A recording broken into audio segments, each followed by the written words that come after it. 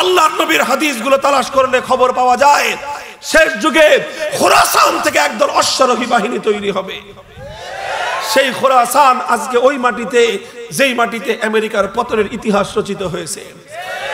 ধারণা করা হচ্ছে আল্লাহর নবীর ভবিষ্যৎবাণীর সেই অশ্বারোহী বাহিনী তৈরি হয়ে গেছে, যাদের হাতে সারা দুনিয়াব্যাপী কালেমার পতাকা উড়বে। নবীর আরেক ভবিষ্যৎবাণী বাস্তবায়িত হওয়ারও সময় ঘনিয়ে এসেছে। সেটা হলো এই ভারতবর্ষে, এই গোটা ভারতবর্ষে একটা মহা লড়াই হবে। অনেকবার হয়েছে ভারতবর্ষে ঈমান আর কুফরির লড়াই, হক আর বাতিলের লড়াই। অনেক হাদিসের আভাস চূড়ান্ত আরেকটা লড়াই হবে। সেই লড়াইয়ের এক পক্ষে তারা থাকবে যারা ঈমানে বিশ্বাসী, আরেক পক্ষে তারা থাকবে যারা শিরককে বিশ্বাস করে।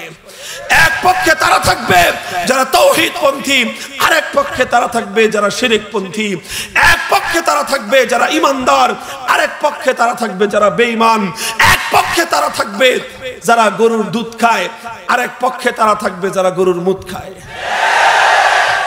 ইনশাআল্লাহ এটা নবীর হাদিসের আভাস পাওয়া যায়, এবং এটাও পাওয়া যায় সেই চূড়ান্ত লড়াইয়ে বিজয় হবে তাদের যারা গরুর দুধ খায়। চূড়ান্ত সেই লড়াইয়ে বিজয় তাদের হবে যাদের হাতে কালেমার ঝান্ডা থাকবে। কাজেই যতই আস্ফালন করুক না কেন, ভয়ের কোনো কারণ নাই। আজকে গোটা ভারতবর্ষের মুসলমানদের বিরুদ্ধে একটা অঘোষিত ক্রুসেড শুরু করেছে তারা। ভারতের 25 কোটি মুসলমান, বাংলার 16 কোটি মুসলমান, আফগানিস্তানের 5 কোটি মুসলমান, পাকিস্তানের 20 কোটি মুসলমান, প্রায় 125 কোটি মুসলমান এই অঞ্চলে বসবাস করে। 125 কোটি মুসলমানের ভাগ্য নিয়ে ছিনিমিনি খেলা শুরু করেছে গুজরাটের কসাই। আমাদের কোনো ভারতের বিরুদ্ধে কোনো ক্ষোভ নাই, কিন্তু বাংলাদেশের মানুষ দীর্ঘদিন ধরে দেখতেছে কিভাবে দিল্লির মুসলমানদের রক্ত নিয়ে ওরা হোলি খেলতেছে। এই সেই দিল্লি 750 বছর পর্যন্ত মুসলমানরা চোখের অশ্রু দিয়ে, মাথার ঘাম দিয়ে, বুকের রক্ত দিয়ে তিল তিল করে গড়ে তুলেছিল এই দিল্লি। এই সেই দিল্লি লাল কেল্লা নির্মাণ করেছিল কারা? দিল্লির জামে মসজিদ নির্মাণ করেছে কারা? গোটা আজও ভারতের 1 নম্বর জাতীয় সড়ক Sher Shah Suri road, Delhi grand trunk road নির্মাণ করেছে কারা? গোটা ভারতের সভ্যতা নির্মাণ করেছে কারা? কুতুব মিনার নির্মাণ করেছে কারা? ভারতের পর্যটনের অহংকার তাজমহল নির্মাণ করেছে কারা? মুহতারাম হাজিরিন, দিল্লির জামে মসজিদ নির্মাণ করেছে কারা? বাদশাহ জাহাঙ্গীর দিল্লির জামে মসজিদ নির্মাণ করেছিলেন গোটা দিল্লির প্রাণ কেন্দ্রের অহংকার আর গর্ব হিসেবে। সেই দিল্লি নির্মাণ করবার সময়, জামে মসজিদ তৈরি করবার সময় তার দৃষ্টিভঙ্গি কি ছিল? তিনি যখন জামে মসজিদ নির্মাণ করলেন, মিস্ত্রি এবং ইঞ্জিনিয়াররা জিজ্ঞাসা করলো মসজিদের ফ্লোর আর মেঝের উচ্চতা কতটুকু থাকবে, মসজিদের মুসল্লিরা যেখানে দাঁড়িয়ে নামাজ পড়বে সেই জায়গাটা কতটুকু উচ্চতা হবে।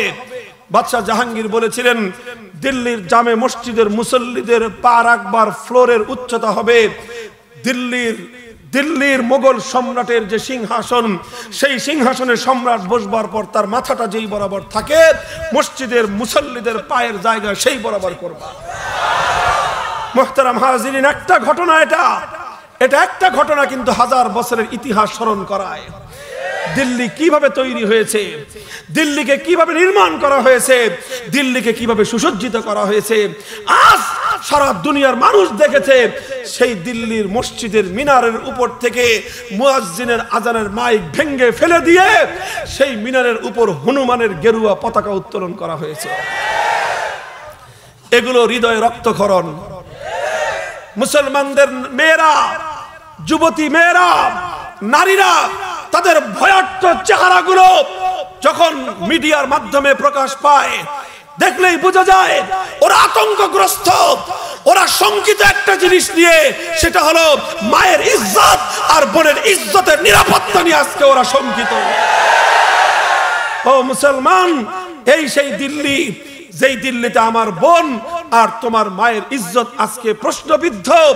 অথচ এই দিল্লিতে বাদশাহ জাহাঙ্গীর এক হিন্দু রমণীর ইজ্জতের হেফাজত করতে গিয়ে গিয়ে রাতের অন্ধকারে এক মুসলিম সন্ত্রাসীর কল্লা উড়িয়ে দিয়েছিল। কল্লা উড়ানোর সময় তার ধারণা ছিল এটা নিজের শাহজাদা। মুহতারাম হাজিরিন, ঘটনা হয়তো আমি আগেও আপনাদেরকে বলেছি। বাদশাহ জাহাঙ্গীর যখন ক্ষমতার মসনদে, একদিন এক মহিলা হিন্দু রমণী বাদশার কাছে গিয়ে বিচার দায়ের করলো যে বাদশাহ, গত আমার এক সন্তান সে কর্মের তাগিদে অনেক দূরে চলে গেছে, আমরা এই দিল্লির এক প্রান্তে বসবাস করি, আমি আর আমার এক সুন্দরী পুত্রবধূ, ঘরে আমাদের কেউ নাই। কিন্তু আজ গত 3 দিন ধরে রাতের অন্ধকারে এক শক্তিশালী সন্ত্রাসী যুবক আমাদের ঘরে প্রবেশ করে জোরপূর্বক আমার পুত্রবধূর শ্লীলতাহানি করে যায়। আমরা বাধা দেওয়ার ক্ষমতা রাখি না। বাদশাহ, আমি আপনার কাছে এর বিহিত চাই। বাদশাহ জাহাঙ্গীর বলেছিলেন, যাও, আমি তোমাকে বিচার করব। মুহতারাম হাজিরিন, পরের দিন রাতের অন্ধকারে সেই যুবক যখন ওই মহিলা, হিন্দু মহিলার ঘরে প্রবেশ করে, নির্ধারিত সময়ের আগেই বাদশাহ জাহাঙ্গীর তরবারি নিয়ে সেই ঘরের মধ্যে গিয়ে অন্ধকারের মধ্যে লুকিয়ে আছে। অন্ধকারের মধ্যে দরজার আড়ালে লুকিয়ে আছে। রাত যখন ঠিক ওই সময়টা গভীর প্রহর হয়েছে, দেখে একজন শক্তিমান যুবক, তাগড়া যুবক ঘরের মধ্যে প্রবেশ করছে। যখন ঘরের মধ্যে বেগানা এক নারীর ঘরে আরেক পুরুষ প্রবেশ করছে, আর কোনো বিচারের প্রয়োজন হয় না, আর কোনো সাক্ষী সুবুতের প্রয়োজন হয় না। বাদশা নিজের চোখে এই দৃশ্য দেখে নিজের উন্মুক্ত তরবারি দিয়ে একটা আঘাত করেছে, দেহ থেকে শির উচ্ছেদ হয়ে গেছে। দেহ থেকে শিরটা উচ্ছেদ হওয়ার পর তিনি প্রদীপ জ্বালালেন।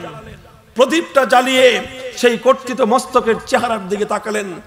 চেহারার দিকে তাকানোর সঙ্গে সঙ্গে সজোরে আল্লাহু আকবার বলে আল্লাহ পাকের শুকরগুজারি আদায় করলেন, আলহামদুলিল্লাহ বলে শান্ত হলেন। শান্ত হয়ে এবার ওই মহিলাকে বলতেছে, মা একটু পানি দাও। যখন পানি এনেছে, গটগট করে এক জগ পানি পান করছে তো করছেই, মনে হয় 3 দিন যাবত মনে হয় পানি পান করে না। মুহতারাম হাজিরিন, ঘটনাগুলো সবই রহস্যময় আচরণ ছিল। মহিলা জিজ্ঞাসা করলো, সম্রাট, আপনার এই আচরণগুলো বুঝে আসলো না? ঘরে এসে প্রদীপ নিভিয়ে দিলেন, অন্ধকার ঘরের মধ্যে আপনি হত্যাকাণ্ড করলেন, অতঃপর প্রদীপ জ্বালিয়ে কর্তৃত মস্তকের দিকে তাকিয়ে এত আনন্দিত হয়ে উঠলেন, আর এরপরে পানি পান করে মানুষ, কিন্তু এইভাবে তো পানি পান করতে আমি দেখি নাই কাউকে। এত পানি কেন আপনি পান করলেন? রহস্যের উদ্ঘাটনটা কি? বাদশা বলল, তুমি যখন আমাকে বিচার দিয়েছিলে, তোমার সুন্দরী পুত্রবধূর শ্লীলতাহানি করে কোনো এক যুবক, আমার মনে হয়েছিল কার সাহস হতে পারে এই দিল্লিতে মোগল সম্রাট জাহাঙ্গীরের শাসনামলে আমার শহরে এক নারীর ইজ্জতের উপর আঘাত করে, এক নারীর ইজ্জত লুণ্ঠন করে, এমন দুঃসাহস কার হতে পারে? আমার মন বলেছিল এই দুঃসাহস হয়তো আমারই কোনো শাহজাদার হবে, আমারই কোনো সন্তানের হবে। ক্ষমতার দম্ভে, শাহজাদা হওয়ার অহংকারে, বাদশার ক্ষমতার প্রভাবে সে হয়তো এই কাজ করে, এটা আমার ধারণা ছিল। আমি সিদ্ধান্ত নিয়েছিলাম, হোক আমার সন্তান, আমি ওর কল্লা উড়াই দেব। এজন্য আমি উন্মুক্ত তরবারি নিয়ে গিয়ে প্রথমে প্রদীপ নিভিয়ে দিয়েছি, কারণ যদি আমার আশঙ্কা অনুযায়ী সেটা আমার সন্তান হয়, তাহলে সন্তানের চেহারার দিকে তাকিয়ে গর্দানের মধ্যে তরবারি মারতে গেলে পিতৃ স্নেহ আমার আর সন্তানের মধ্যে প্রতিবন্ধকতা তৈরি করতে পারে, তখন হয়তো আমি আর তরবারি দিয়ে তাকে আঘাত করতে পারবো না। এজন্য আমার পিতৃ স্নেহ যেন জেগে না উঠে, আমার পুত্রের চেহারা যেন আমাকে দেখতে না হয়, চেহারা না দেখে আমি তার গর্দান উড়িয়ে দিয়েছি। যখন ঘটনা শেষ, এবার তো আর তার পরিচয় জানতে কোনো সমস্যা নাই, সন্তান হলেও কাম তো শেষ। প্রদীপ জ্বালিয়ে দেখলাম চেহারাটা কার, চেহারাটা দেখলাম যে না, সে আমার কোনো সন্তান নয়।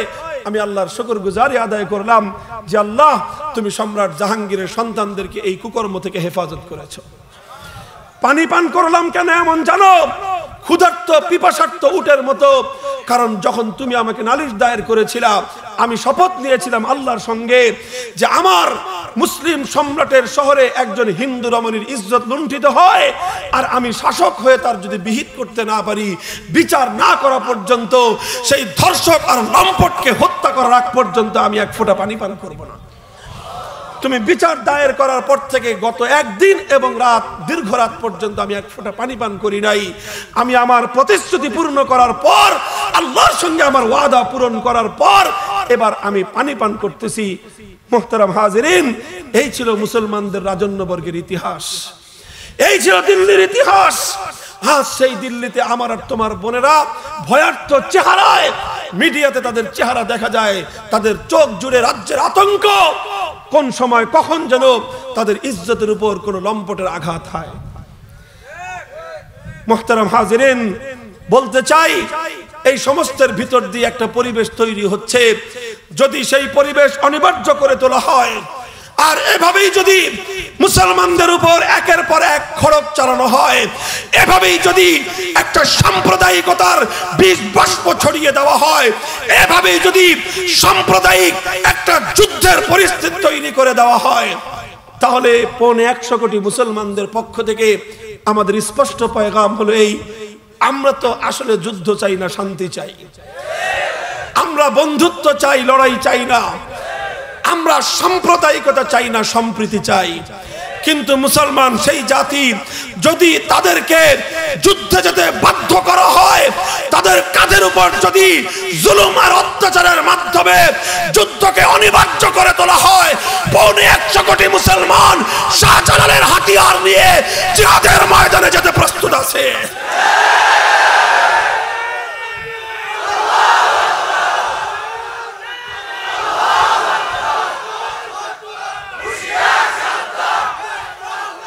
ফাঁসি ফাঁসি ফাঁসি চাই।